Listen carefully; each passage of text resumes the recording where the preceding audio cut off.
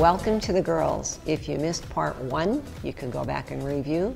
But today we're going to have our special guest back again, Dr. Christine Kiesinger. And she is going to continue on with our talk and discussion about relationships, boundaries, saying no, and how to be happy. I'll drink to that. You know? With bananas, right? So bananas, we're here at the mall and they've given us graciously a red and a white wine, so we're on show 2. And yeah, and we just want to be sociable, right, Laura? We're hopefully still on class 1, but... Christine, thank you so much for coming back and you're welcome. Joining us with this. We've had so many great responses to this because everyone, no matter where you are in your life, you have relationships. You know, whether you're married, you're single, you're young, you're old, you're a man, you're a woman, whatever. We all have relationships, and we get like so turned around with what is right and what isn't right. And I think we hold back our own feelings because we're always trying to please everybody else. So let's set the boundaries. We could recap, Janine, from what we did last time. What are the boundaries when you talk about, we talked about being happy, it's okay to be happy.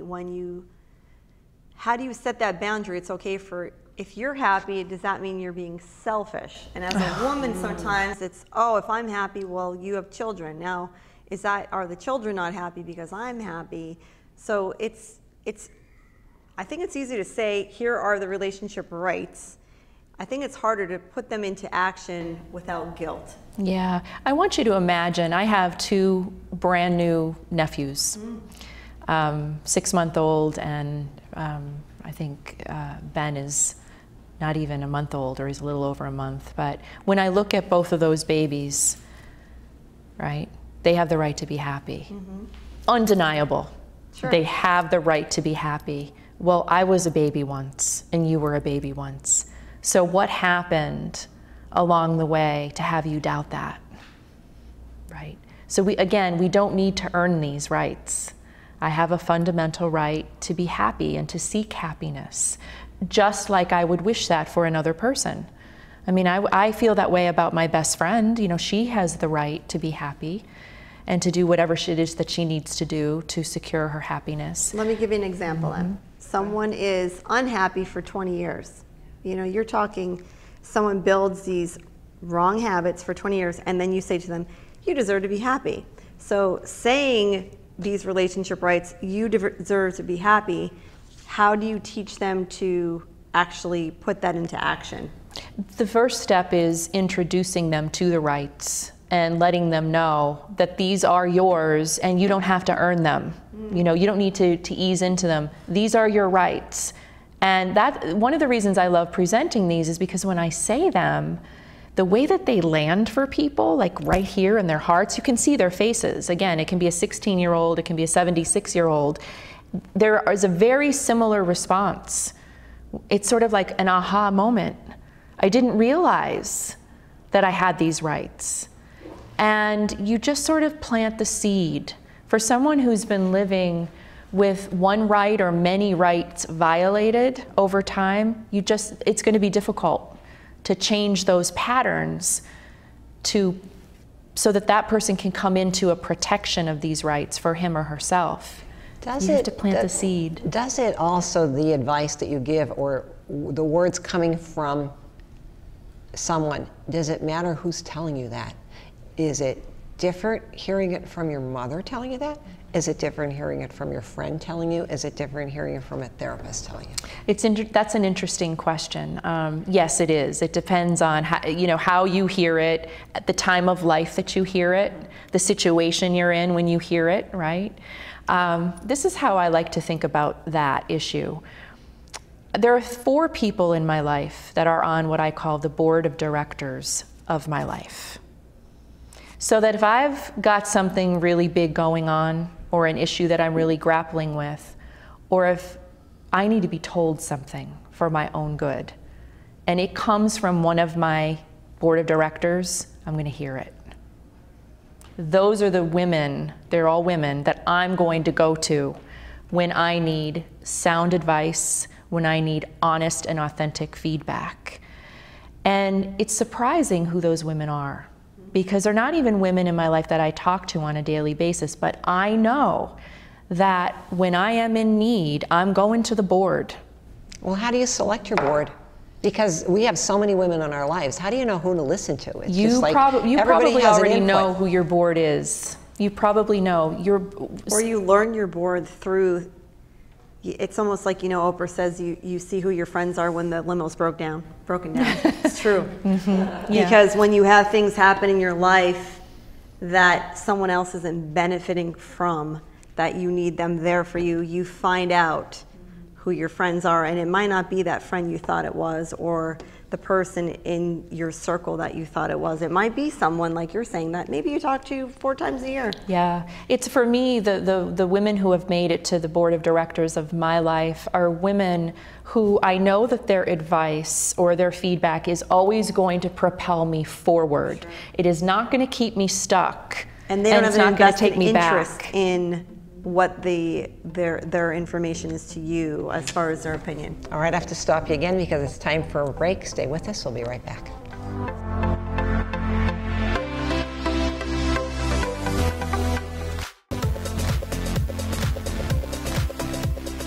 Welcome back to The Girls. We're here with Christine Kiesinger. Christine, I'm listening to all of these relationship rights, and I would think that if I were in a relationship that my rights were being violated, eventually mentally that has to take an effect on a person. Yeah. What starts to happen? I would think, you know, I have friends who I watch their relationships and they become depressed. Mm-hmm. And you tell them time and time again, this is what I think you should be doing and how I would handle this. But what happens? How does that all start to break down when we're violated? When you're in a relationship where many of the relationship rights are violated, so if you look at all 25, and we only highlighted the big ones, the ones that women in particular tend to really respond to, regardless of their age, you find that if 5 or 6 of them are violated, if you look more holistically, you'll see, ooh, there's a theme here. Most all of these are violated. When that happens, inevitably, there's going to be depression, there's going to be anxiety. And what we know about depression and anxiety, I call them the twin sisters. They most often travel together. I mean, imagine living in a relationship or many relationships within which your rights are violated constantly. How you would feel. You know, it takes away from who you are.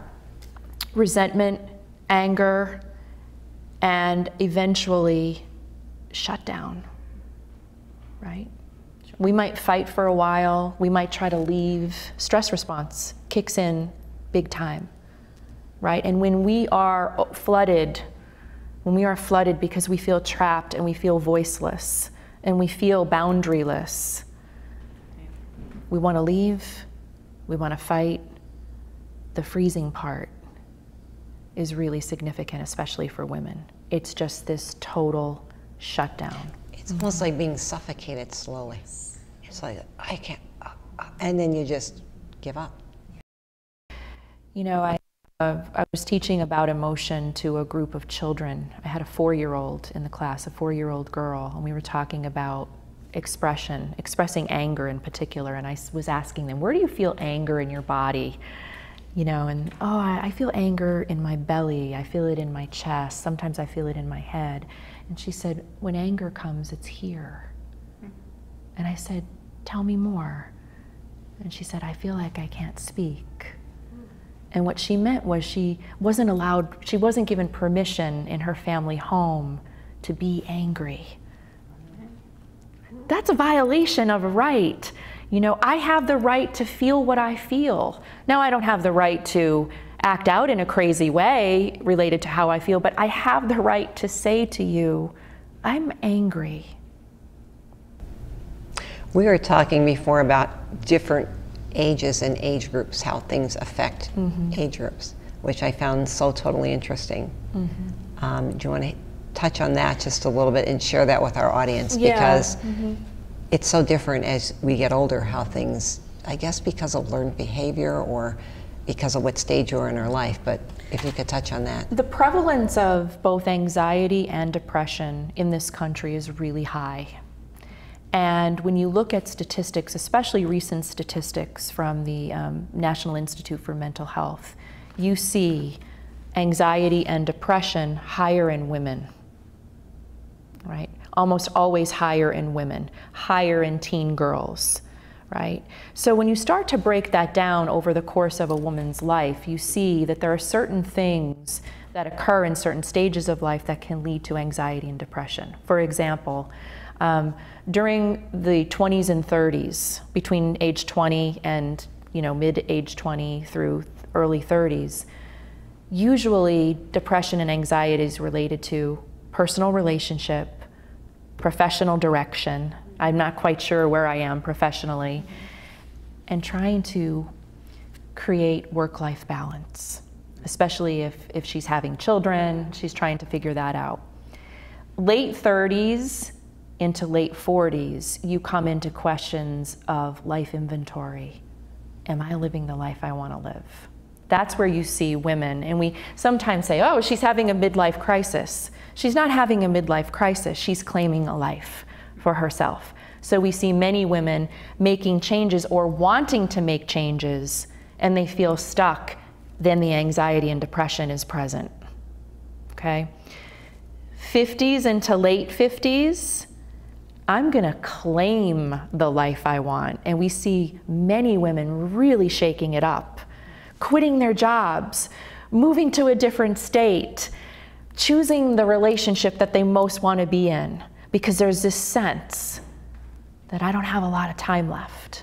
There's this real felt sense that my life is limited. When that's not addressed, this very real need to claim the life that I want, when it's not addressed, you're gonna see anxiety and depression. And then 60s and beyond, we see this desire to catch up, to connect more deeply to others. We see this desire to combat loneliness. We see this desire to be seen, right? Ageism is real. Women in particular who age will say, I feel like I'm invisible, or I've become invisible, or I'm not listened to, no one can hear my voice. So these are critical phases of a woman's life that need to be addressed, they need to be voiced, they need to be acted upon, but more often than not, they're not. Well, is it natural for those to occur in each stage, or is it something that carried over from what you didn't address in the first decade? Ooh, that's a good question. Yeah, if you didn't address it in that decade, it's not like it all goes away. It just then accumulates. So imagine the pit of despair, that, and I mentioned this in the first show, that I might be at when I'm potentially on my deathbed, saying, wow, the time is over. And this is the life I lived. This is the life I lived, right? Well, we want you to live your best life, and we have more information for you, so don't go anywhere. We'll be right back.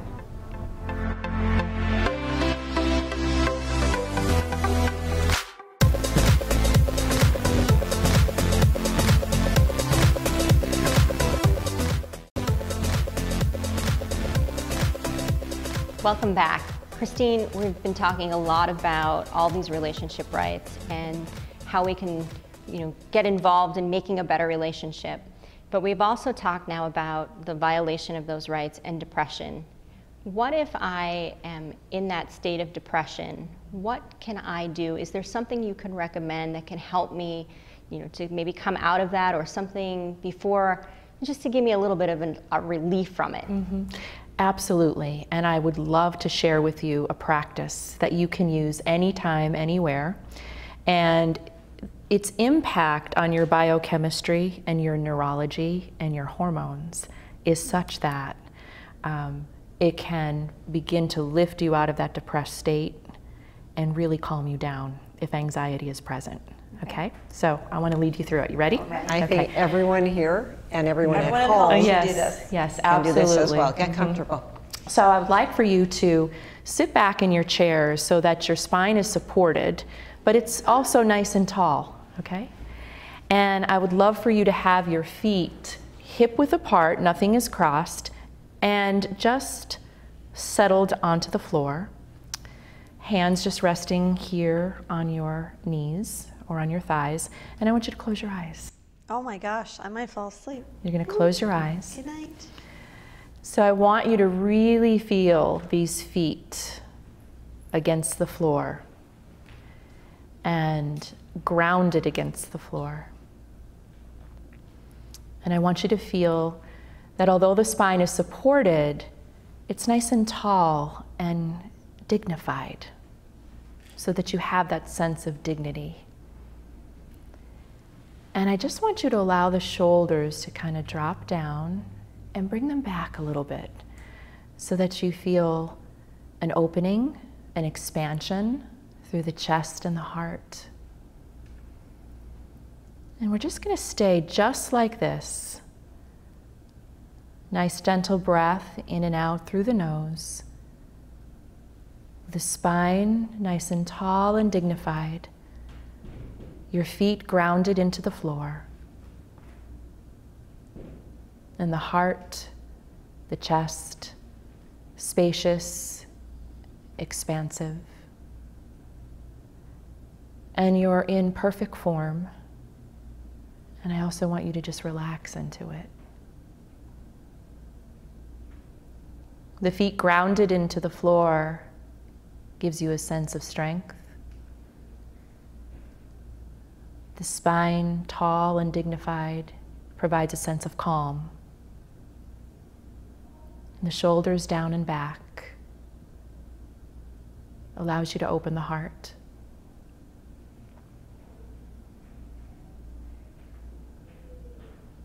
And from this calm place, I just want you to gently open your eyes. Now, I want to tell you what happened. Okay. It takes about 45 seconds to 2 minutes to create hormonal shifts, chemical shifts, in grounding the feet, centering the spine, and bringing the shoulders down and back. When we center in the spine, right, so the spine is relaxed, but it's tall and dignified, we begin to turn down our cortisol production, our stress response. That calms us. When the feet are grounded into the floor, hip width apart, nothing crossed, we bring up just a little bit testosterone. Men and women produce testosterone. We bring it up just a little bit, and it creates a sense of strength and confidence. This is my favorite part. When I take the shoulders down and bring them back, I start generating serotonin and oxytocin. So oxytocin is the bonding hormone. It's the hormone that women produce when they give birth to bond with their child. It's the hormone that two people have a lot of production of when they're falling in love. We want to be close. We want to offer our hearts. Our potential for compassion and empathy just expands when there's lots of oxytocin, or oxytocin. So imagine what it would feel like and what it would be like to move through life feeling calm, strong, and open. So I'm never getting up. I'm going to sit like this. Could you imagine going Really? into a conversation where you might have a conflict, or getting up to give a speech and you feel calm through your spine, strong through the feet, and completely open? So when should we do this? How often should we do this? And just Anytime. Anytime throughout the day. Anytime throughout the day, and you can also do it from a standing position. But this has been scientifically studied, that this is what happens in our bodies hormonally between 45 seconds to 2 minutes of making those 3 postural shifts. Strong, tall, dignified spine does what? Centers and Centers. balances you and makes you gets confidence. Yet gives that, we reduce the cortisol. Strong through the feet brings up testosterone, so we have a sense of strength and confidence. And yet we're open, right? The production of oxytocin. Like a peacock. Yeah. So So you're practicing at home. Serotonin and oxytocin are natural remedies for depression. And we could all use an infusion of both of those hormones. And we can all use the reduction, the turning down of cortisol. Because if there's too much cortisol, if we're producing cortisol all the time, we are an anxious mess. So that short practice can help you to better manage. It's not a complete remedy for anxiety and depression, but it can help you to manage it. All right, well, you've given us a lot of tools to work with to become superheroes. And I think we can all put up our shield. There is so much more information that you can offer people. Do you do one-on-one counseling as I well? certainly do. Okay, yes. and where can people get in touch? Christine at CEKcommunication.com. It'll be in the show notes. Thank you so much for joining us. Thank I you. learned a lot. I love hope being here. Yes. We love having you. you'll be back. Exactly. Thank you so much for joining us. you. I hope that you've learned some things today. I hope that it's the first step for you. If you could seek out Christine or a friend, one of your board, the chairman of the board, Yeah. even, or you be the chairman and pick out your board. But whatever it is, we hope that you have a very happy life. We hope that we've helped get you started in the right direction. We'll see you next time on The Girls.